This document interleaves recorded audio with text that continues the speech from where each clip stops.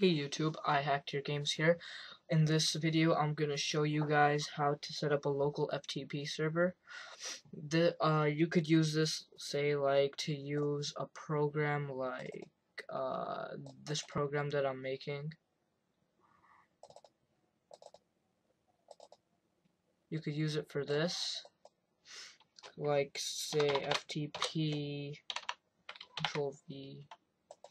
Yeah, you could use it for this instead of making an FTP server like on some website like DriveHQ, 00 web host, stuff like, and websites like that. So you can set up a local one that'll access files on your computer. So let's get started.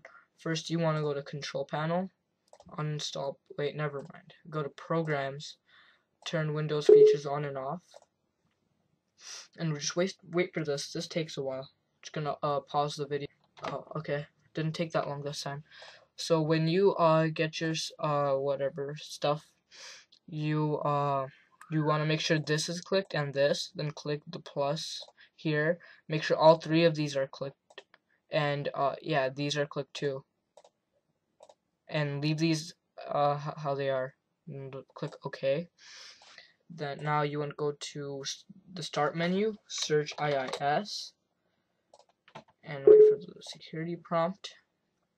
And now you want to go to click here, then right click on sites and click add FTP site. You could you can name yours whatever you want, but I'll name mine localhost. And your physical path, like what files you wanted to access. I'm just gonna do my C drive. So after you set your physical path and host name or site name, then go to next. Binding, you should set your IP address, or you could enable a virtual host, say like ftp.drivehq.com. You could do that with this, well, or you could just set your IP address and set the port to the default 21. Make sure start FTP site automatically is checked and no SSL. Go to next. Authentication, I'll do basic. Authorization should be to all users, and permissions to and read should be checked for permissions.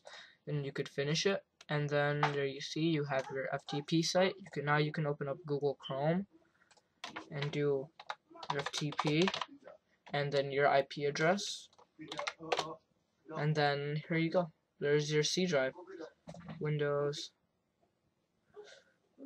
Yeah. Program files, Activision, all that stuff. Now you can download stuff and whatever. See, there's the picture. Then you could it'll download stuff. See, downloading now. Well, so see ya. I guess that's the end of the tutorial.